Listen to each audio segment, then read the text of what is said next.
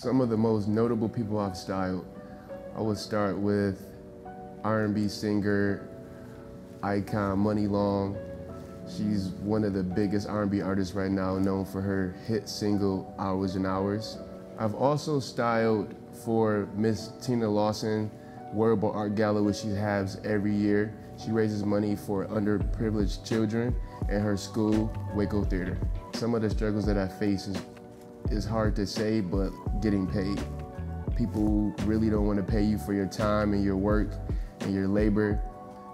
Sometimes when you're dealing with different celebrities, they're getting so many things. They're getting gifts from gifting suites. Brands are sending them free clothing. And when you work every day hard, hours after hours, they expect you to, give them a cut rate or not get paid at all. So how do you keep the lights on? That's one of the struggles that I have really been coming up against my whole career, is just fighting for my rate. Some advice that I would have to give some of my up-and-coming fashion stylists, I would really have to say, don't just focus on the creative vision and creative aspect of being in fashion, in the fashion world. I would say you would really need to just focus on the business side of it as well.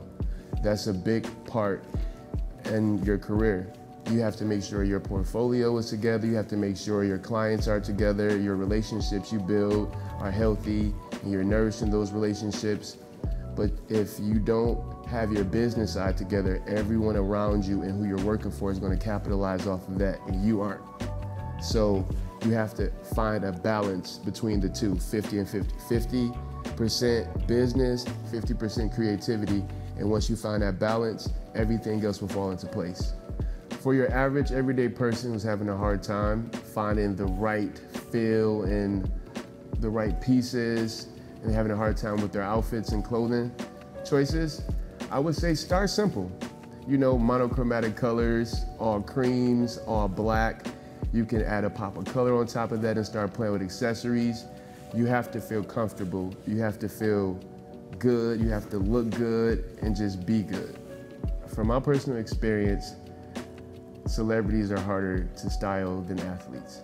And this is why I say celebrities, because you never know the energy of the person. Athletes are a little bit laid back, and you already know that they're going to be tall. So you know that going into it. When you style a celebrity, you don't know if they're going to be able to work with you or they're going to understand your vision, and they may fight you. Sometimes working with celebrities, they fight the vision before they see it, the complete process. So you have to go against management sometimes, and the best friend and the girlfriend and the husband, and sometimes it's just when you get an athlete, there's maybe one or two people there when you're styling. But celebrities, you never know what you're gonna get.